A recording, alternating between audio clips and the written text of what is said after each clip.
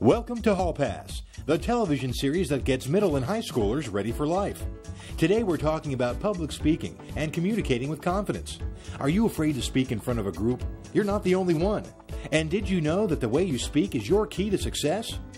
Then you don't want to miss this episode of Hall Pass, your ticket to life.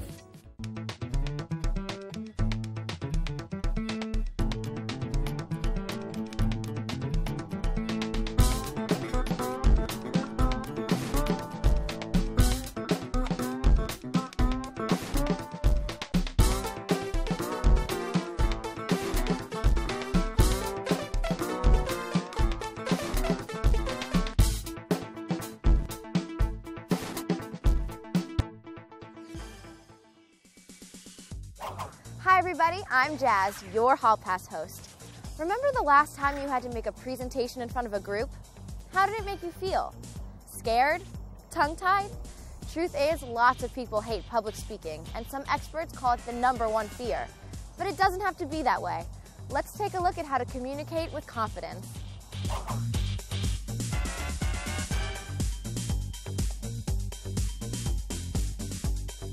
The way we speak says a lot about us, not only the way we are educated, but what we feel about ourselves and how we feel about speaking to other people. The way we speak says that we have confidence. The way we speak says we lack confidence. The way we speak says we are educated or we lack the communication skills or the education necessary to project ourselves in public. How can we best project ourselves in public? Voice projection is important to me because it gives the audience a chance to understand and enjoy the dialogue without them having to put strain on themselves to try and understand what you're saying. I believe that when you're speaking, you should be able to change the vocabulary you use, because if you continue using the same words over and over again, it gets repetitive and it doesn't emphasize the importance of what you're saying as much. Mumbling is a problem because sometimes when you mumble, well, all the time when you mumble, no one can understand what you're saying. So if no one can understand what you're saying, then why are you even talking? If you speak too fast, it might turn into a mumble. And if you speak too slow, it might cause boredom. People will not be as interested in you. What about filler and crutch words? And like. There's like, well, is one, I think, too. So where are we picking up all these bad habits? Experts say it could be our role models. Whether they be hip-hop music industry, television stars, movie stars, all of these people influence the young people today. Television stars? Hey, that's me. Hopefully I'm having a positive impact on you, though. You know, bad influences are hard to undo as we grow into adults.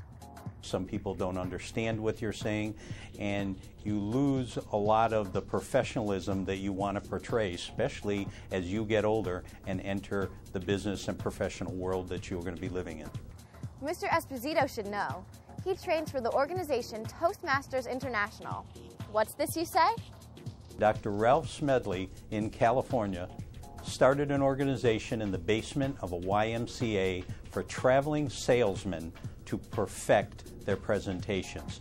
And from there, it's mushroomed into an organization today that's in every country in the world, every major city, and it is known as the largest unknown organization of its kind in the world. Dr. Smedley was born in 1878, so Toastmasters has been around a long time. Today, they have junior Toastmasters that visit their meetings and youth leadership programs to help students learn how to communicate with confidence. It is an 8-week course that allows the students to act as Toastmasters, run their own meetings, elect officers, give speeches, do impromptus, and do evaluations. At all times, there's an experienced Toastmaster there to help guide you and to encourage you to perfect the communication skills that we're trying to give to you. And that's why we're here today. Not only to help you communicate your thoughts and ideas clearly and in a way that makes people want to listen, but also to help you become a better public speaker, whether it's in front of a crowd of 10 or 10,000.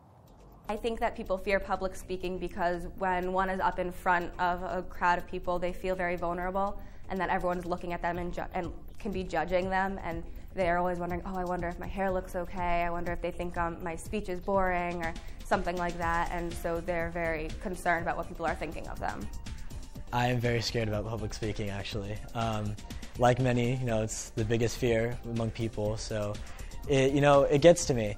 Yeah, I don't mind it, because I'm used to being in front of a big audience or like friends, and so I'm pretty used to it. I don't have a problem with it. I think most people fear public speaking because they don't realize that they're not the only ones, that everybody feels that way, and that we actually can harness that energy, that weird feeling in our stomach, and put it into the story or into the public speaking. Up next, we'll show you how to overcome some of the common speaking mistakes we mentioned earlier. It's easy once you know how. And it's all happening here on Hall Pass. Don't get caught with that one. What I do to help them be better communicators is a lot of things, from learning how to breathe correctly, to support the voice, to make it louder, which also helps them to be more confident with themselves.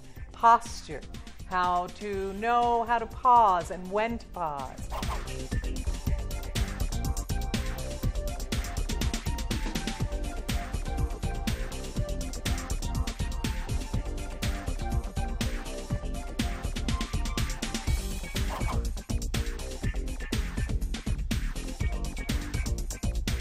Character, the core of our lives. Traits, the seeds of its core.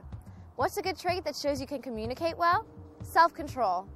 Self-control is knowing that what I say can have a positive impact on myself and others. Self-control is thinking before you speak or act. I make sure what I say or do is appropriate for the time and place. Self-control is watching what you say. What could be funny to you may offend others. Another way to show self-control is to think about how you want to say something, which makes it easier for everything to come out the way you meant it to. Today, we're talking about talking, and our experts are giving us tips on how to improve our speaking skills. Later, we're going to talk about overcoming stage fright and give you some ideas that really do help. But first, let's look at some of the common mistakes we make and how to overcome them, starting with the importance of speaking clearly. A lot of teenagers tend to mumble because they lack confidence in what they're saying. It's not necessarily that they want to do that or they don't have a mouthful of marbles, but what they do is they're bashful or embarrassed. So I went to California and I was snowboarding, and I went to the mountain with my dad, and we unpacked the snowboard stuff, and then we went to the mountain. When we went there, we went to ride the snowboard. The more confidence you have as a communicator, the less likely you are to mumble because you want people to hear what you have to say. You don't want to conceal it or hide it. Ms. O'Brien has some advice on how we can learn to speak more clearly. Right now we're going to do our exercises to improve our articulation, so when we speak we won't mumble. So we're going to begin our exercise with loosening the jaw. So if you will, just shake your jaw back and forth. Ready? And go. Just shake it, loosen it up. Good. Now we're going to take a deep breath and blow through the lips. Ready? Now one more time. And a third time. Good. That gets your lips all ready to go. Our next exercise is to make sure that we're using our mouth and our tongue to speak clearly. So we're going to do the exercise. Ready? And diction is done with the tip of the tongue and the teeth. One more time. Diction is done with the tip of the tongue on the teeth. And again. Diction is done with the tip of the tongue on the teeth. Excellent. Great. Another good tip would be to read out loud. Whatever it is, utilize the text that's on the paper, read out loud. Do it to an audio-visual piece of equipment, as a video camera or just a tape recording. Some way in which you can not only say it, but then listen how you say it, so that when someone says to you, you know you mumble, you know you don't say these words properly, and you'll say, no, I don't. Well, here's living proof. Here's another idea on how to avoid mumbling. Lose the gum. If I was going to speak, whether it be in school, with my friends, family members, and want someone to understand what I'm saying, I definitely would not have anything in my mouth that would hinder that. So, one time, I went and my mom, she surprised me, and we went to a concert, and it was really cool. Vincent's demonstrating something else we should avoid when speaking. He goes up at the end of every thought like this, making everything he says sound like a question. Another common mistake that can be hard on your listener is not projecting your voice. When you project your voice in a clear, confident way, like I'm doing right now, you transmit intelligence and sureness in yourself.